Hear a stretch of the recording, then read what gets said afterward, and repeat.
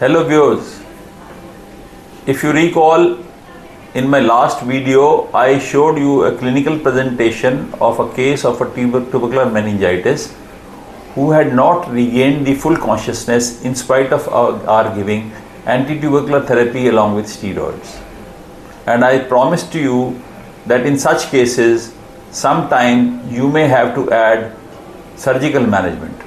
And as I told you earlier, I am today with my close friend Dr. Rakesh Dua, who is a senior consultant and HOD of the neurosurgery department at Fortis Hospital, Shalimar Bagh.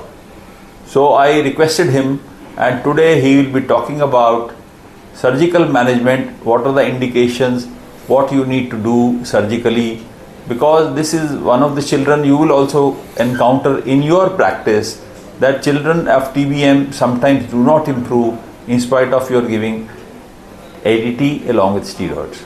So may I welcome Dr. Rakesh Dua from Fortis Hospital to talk briefly about surgical management, which you ought to know in your exam, because this is very commonly during the exams these are asked. So he will pertinently talk about the surgical management from the post-graduate examination point of view. Thank you very much. Action. Hello everyone. First of all, I thank Dr. Sunil Gombar for giving me this opportunity to talk to you all about the surgical management in cases of hydrocephalus, tubercular meningitis with hydrocephalus. So first of all, not only hydrocephalus, there are many complications related to cranium and spine which may need surgical intervention. One of them, of course, is hydrocephalus. Other complications which can happen in these patients is tuberculoma, which may increase in size, cause a mass effect, which may require intervention. Then there are various other complications like infarct, hemorrhages, seizures. Then we have hyponatremia is a very common complication which Dr. Gombar is looking after day in and day out. Then we have certain spinal complications like myeloradiculopathy, tuberculomas in the spine. So these are all various complications. But we will be discussing about this particular case which Dr. Gombar has examined. Means I saw this video and he has very well expressed everything, starting from examination, how to elicit various signs. It was even a learning experience for me also. So in this patient, since this patient is neurologically not improving in spite of medications, and CT scan has shown hydrocephalus with periventricular lucency, which means patient has raised intracranial pressure. So first of all, our aim is to reduce the pressure. So how to reduce the pressure? There are various methods. One is ventriculoperitoneal shunt, another is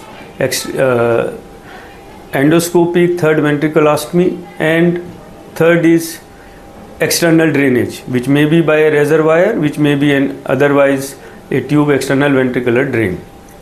So hydrocephalus can occur. The most commonest cause is the thick exudates which block the basal cisterns and obstruct the CSF pathways. So this can be a life-threatening problem. And what are various indications when we should go for surgical intervention? One, of course, is neurological deterioration, which is present in this case.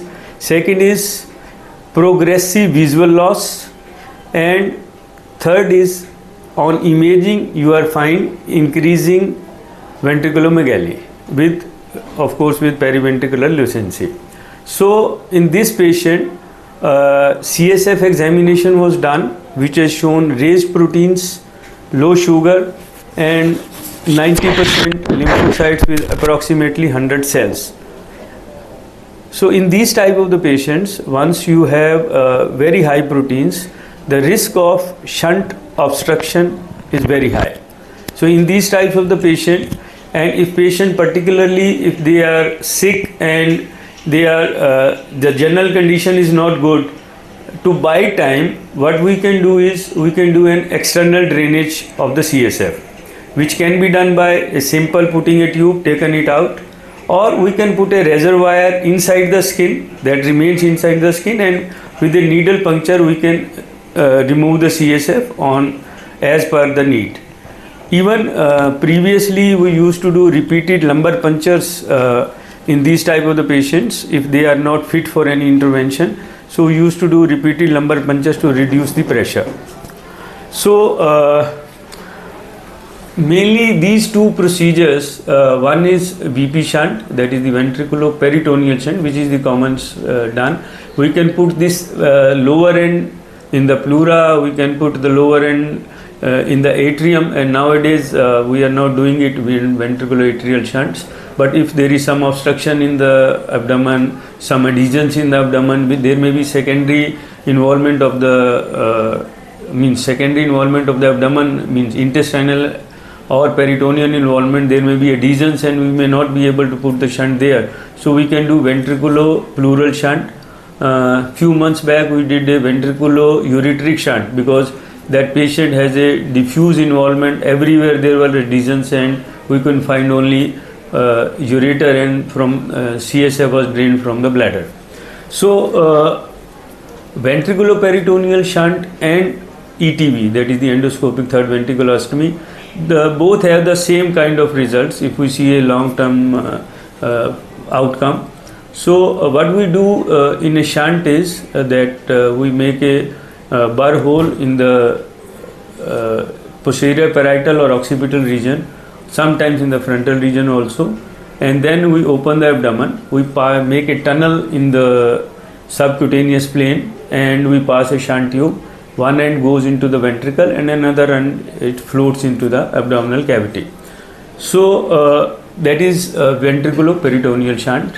Now we have got programmable shunts. So normal shunts, they have a fixed pressure. They are defined as low pressure, medium pressure and high pressure. And most commonly used is medium pressure shunt. And in India, the shunt which we commonly use is the Chabda shunt, which is the commonly used. And then we have a programmable shunt. Programmable shunt is that we have a magnetic device, and from outside, once we put the shunt, if there is over drainage, we can increase the pressure. If there is low drainage, we can reduce the pressure. So that is called programmable shunt. So these two types are fixed pressure shunts and programmable shunt. As far as ETV is concerned, what we do, this is we make a fenestration at the floor of the third ventricle anterior to the mammillary borders. So we make a hole and through that we drain the CSF.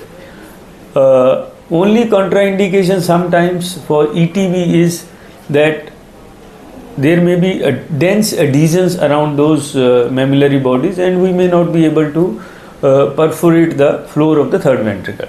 So these are the two procedures, and if we find a picture like this that very high proteins, the risk of obstruction is there, then we do that diversion procedure of EVD or a reservoir insertion. Various complications related to VP shunt, because everybody must have heard about this VP shunt because it is a commonly used procedure. So VP shunt is, one is obstruction. Obstruction can be at the ventricular end, in the abdominal end. Then if we are putting any foreign body in the system, so risk of infection is there. These complications, they are approximately, you can say, 10 to 15%. And otherwise, other complications like shunt migration, then shunt breakage. So these various complications are there. We have found a shunt tube going through the stomach, coming out of the nose, going through the intestine, coming out through the anus also, in the hernial sac, so in the scrotum. So these are the rare complications but still can occur. So once we talk of this patient, our plan is to put an EVD right now, and let the patient recover. And once the patient recovers, then we will plan either BP shunt or endoscopic third ventriculostomy.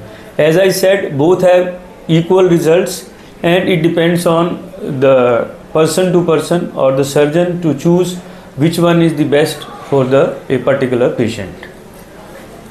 Anything else, Dr. Gombar? If patient is clinically deteriorating, there's in this case, so we should go for CSF diversion, because CT scan is showing evidence of raised pressure. Clinically, patient has got evidence of raised pressure, so we have to divert the CSF. So in this case, we should not even wait for few days. No, because if patient is neurologically deteriorating, not improving, we should first do this is a small procedure. Even we are doing at bedside also a kind of external drainage, and usually what we have seen when I was with you in UCMS also. So these type of the patients, we used to do EBDs, and later on, once the patient showed improvement, and we converted it to shunts. Because most of the postgraduates sometimes think that maybe we can wait for 2 weeks on steroids, because you see pediatricians are usually conservative. Yes. So we have to see the clinical grade of the patients. So what lower grading and otherwise, if patient has a GCS of 15, and even if there is ventriculomegaly, we can start decongestant, we can start steroids and observe. And one thing was there, it has happened number of times that the child, when the child was referred to us, and we have started this child on ATT, after a few days the child starts, as you mentioned earlier also, the child starts losing vision. So if the child starts losing vision in spite of the treatment, we should not waste our time. Yes, if CT scan is showing raised pressure, means imaging is also showing the raised pressure, and patient has symptoms. Okay. One vision and another, I told you, neurological deterioration. We should go for diversion immediately. I think this small little talk will go in a long way for the postgraduate pediatricians, because you see, this is one part which is weak of the postgraduates in pediatric medicine. So I must thank Dr. Dua. He took out the time from his very busy schedule.